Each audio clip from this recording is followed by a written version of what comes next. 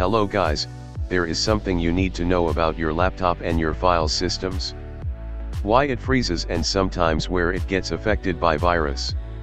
So in this video we'll be using the SFC, System File Checker, is a built-in utility in Windows that checks for corrupted or missing system files and replaces them with a cached copy stored in a compressed folder called the DLL cache. To run SFC, follow these steps. Open the command prompt as an administrator. To do this, click on the Start menu, type CMD, right-click on command prompt in the search results, and choose Run as Administrator. Type sfc/scano in the command prompt window and press Enter. This will start the scan for corrupted system files. Wait for the scan to complete.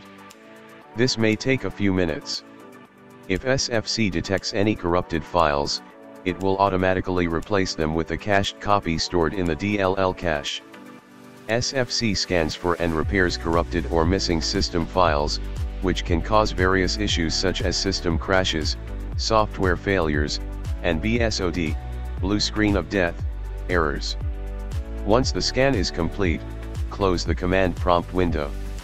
Note that SFC may require you to insert your Windows installation media, such as a DVD or USB drive, if it needs to replace a system file that is not in the DLL cache.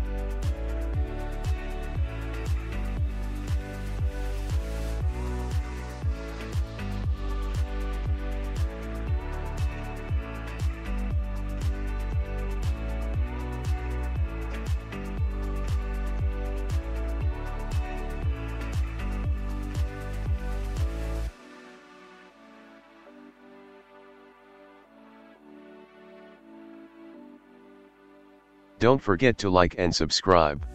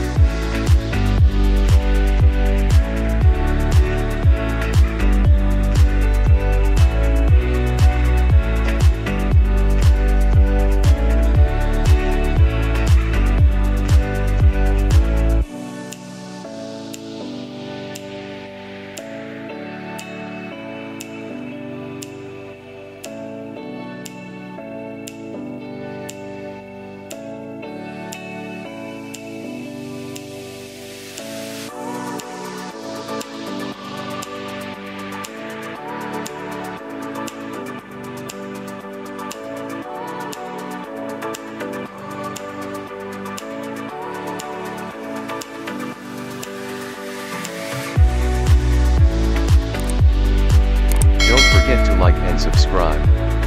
See you next time.